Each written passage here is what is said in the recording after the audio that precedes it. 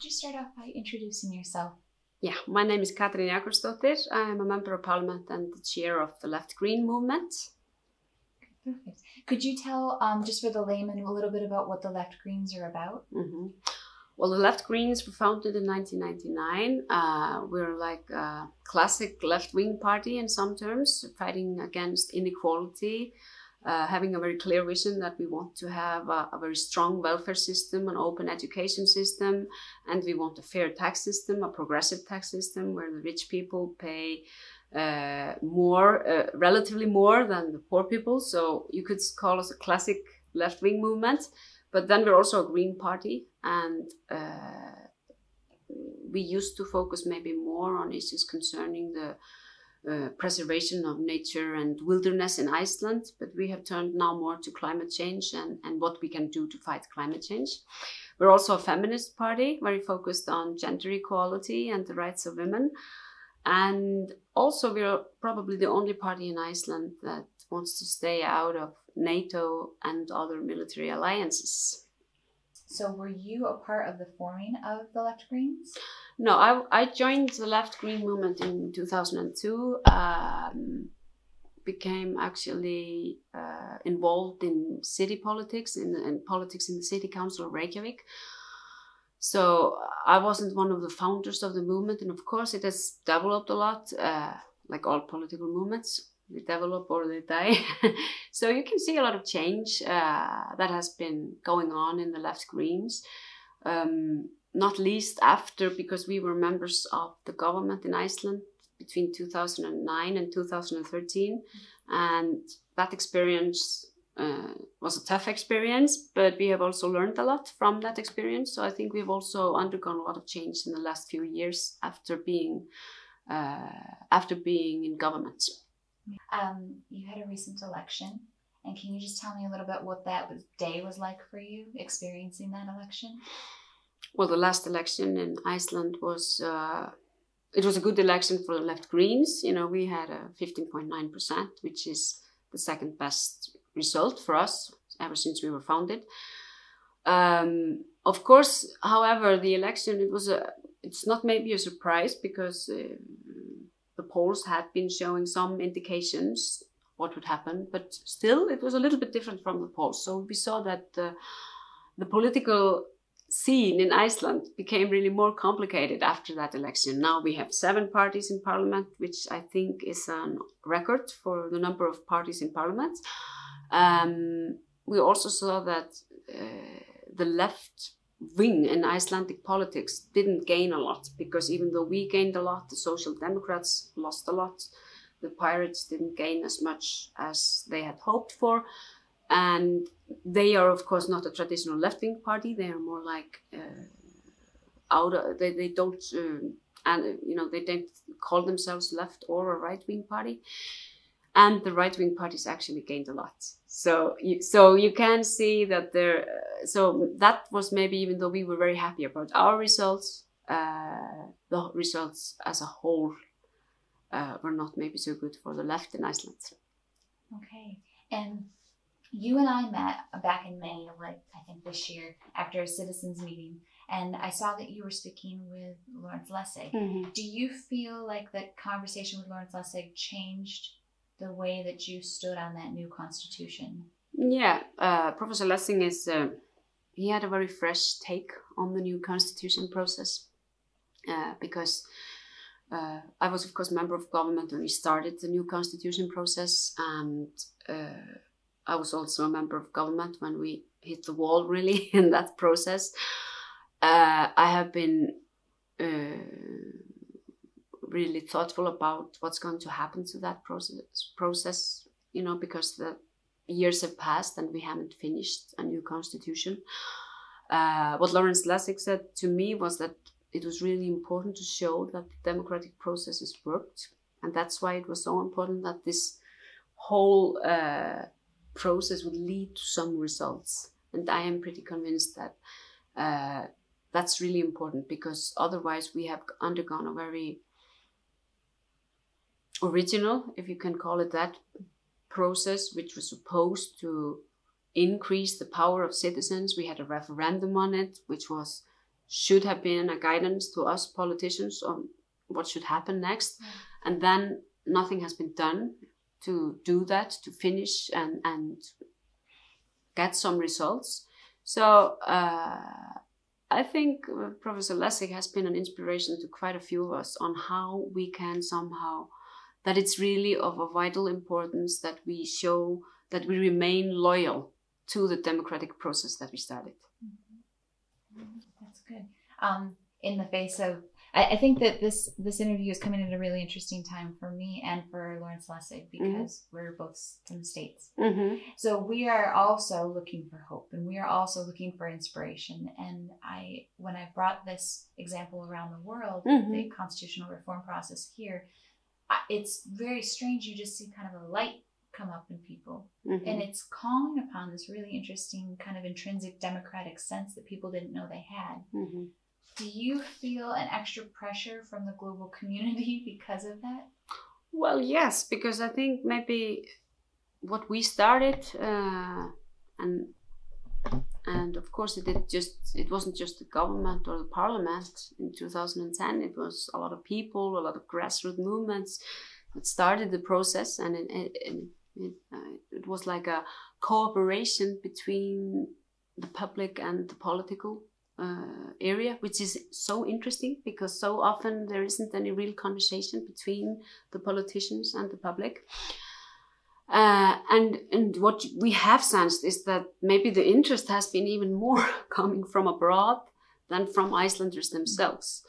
And I think that people really find this process intriguing and inspiring, and maybe we have a unique opportunity because we're so small and so few of us, and so it's really possible to do a thing like this. However, I must admit that I'm a little bit disappointed in how the two last parliamentary elections, the results of those elections now and also in 2013, they are not very inspiring. They don't inspire much hope for that we can somehow reach an agreement in the political area on how to finish the process. But I think we really need to remain loyal to the public of Iceland who participated, not only through a referendum, but also through the election of people who sat in the Constitutional Council and also participated in the national meeting in the beginning of the process. I think we have a very strong obligation towards that same public, even though people maybe don't prioritize the issue when they vote for parliament. And I think that shows an interesting paradox, that people are interested in a new constitution, but they don't prioritize it very highly on the agenda when it comes to parliamentary elections. Then you can see the focus turning to more classical political issues. Do you think that if people knew how the new constitution affected those issues that are on the table, that it would be different? Well, maybe that's one of the things that we haven't succeeded in. That's showing that the new constitution might have a real effect on classical political issues. For example, when it comes to the chapter on rights, human rights, which is very closely related to what we can call a classical welfare political, stance or policy, because it takes in the new constitution, the rights are defined much more broadly than in the current one. Okay, so for your job right now, could you explain to the layman the complication of where you're at right now in Parliament? Well, after the election, and probably everybody could foresee that, but you can say that it has been realized that after the election, the political situation in Iceland is more complicated than it has been for decades, because usually you have a pretty clear vision of which parties are going to form a government after the election, and very usually it happens very quickly. Right now, we don't have really an idea what will happen, because obviously there are 7 parties, so the votes were more distributed than before. The classical right-wing party, the Independence Party, is the biggest party. The left Greens are the second biggest party. Between those parties is a very wide gap when it comes to political stance and political policy. So we haven't been considered, that would be highly unusual for those parties to work together, and therefore you can see quite a complicated situation evolving, where you can't really see which parties are going to form a government. Gosh, and so what an interesting job you have right now. Because what are those discussions like? Because is it now the wheeling and dealing? Are you guys laying out all your main issues and saying, okay, how can we agree with each other and help each other? What's happening right now in Icelandic politics, party politics, is that the parties have all been really conversing and saying, these are our issues, this is our policy, this is our stance. And then the president of the republic has given the mandate to form a government to the chair of the biggest party, the Independence Party. He's been trying to form a government, and still all very informally. So you can't really say that the wheeling and dealing has started, because that starts when things get formal and people sit down and you have formal committees talking together about really on the details, if you can say that. But until now, for the last 10 days, people have been more talking about along the broad lines and who can really, which parties can work together and which parties seem to have more difficulties in working together. So it's an interesting situation, and it's not very common in Iceland. You can see it often, in other European countries. You often see many days and weeks pass without parties being able to form a government. Spain is a recent example, for example. So I mentioned one. In the Nordic countries, it's a little bit different from Iceland, because there you have left-wing coalitions and right-wing coalitions that are very clear before the election, and that hasn't been the case in Iceland. Okay, so I'm going to ask you a bit of a personal question. Do you have a sewing club?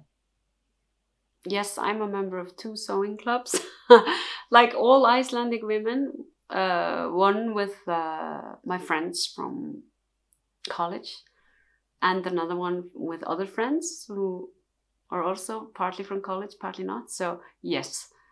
And do you find that the discussions that you have in the sewing clubs ever make it back into Parliament? I think it's really important for a politician to have friends who are not members of his or her political party.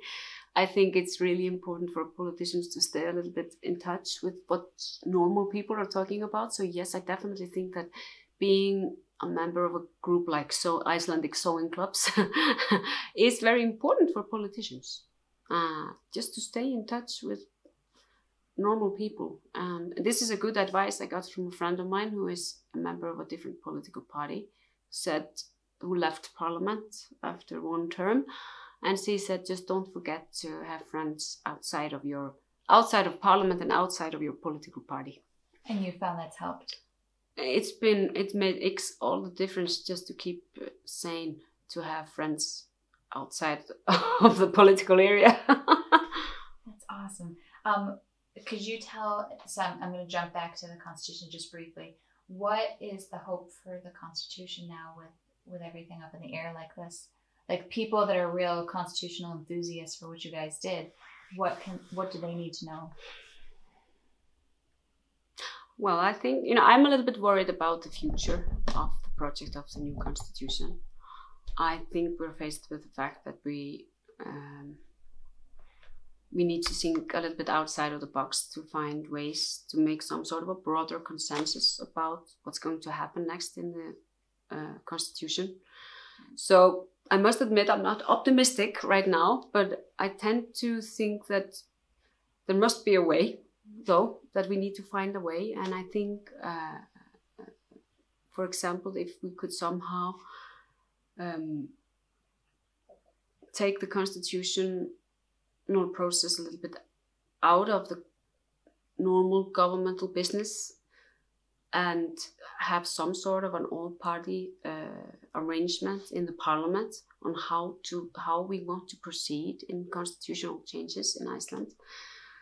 I think that's probably the only way to proceed with the new constitution. I'm not sure it's going to give good, give results, because, as I said, the fact is that the constitution doesn't seem to have been prioritized in the parliamentary elections, because we have parties in majority who were in favor of finishing a new constitution. But I think that the argument that we all have to be loyal to the democratic process, whatever we think about everything in the new constitution, but the fact that we need to somehow be loyal to the democratic process and keep on working on it must have some. I can't believe anything else than in all the parties are people who support that main idea, that we have to be loyal to the results of the referendum in 2012 and somehow work ahead on the process. You're considered Iceland's most popular politician. And so do you feel that that gives you a different position to bridge some of these parties and to speak to them about this? I'm not sure that, popularity is in its nature something that can go away very quickly. So I don't think I have any different position than any other politician. But I have always tried in my work in Parliament, even though I'm a member of the party that's at most to the left in Parliament, I've always tried to be able to talk to people from all parties, because that's just life. We don't have a majority in Iceland, so you have to be able to work with other people. So I will try, and I did try in the last term to make to work ahead with some constitutional changes with other parties. That didn't happen though, so that's why I'm not so optimistic. But we cannot surrender, so we have to somehow continue.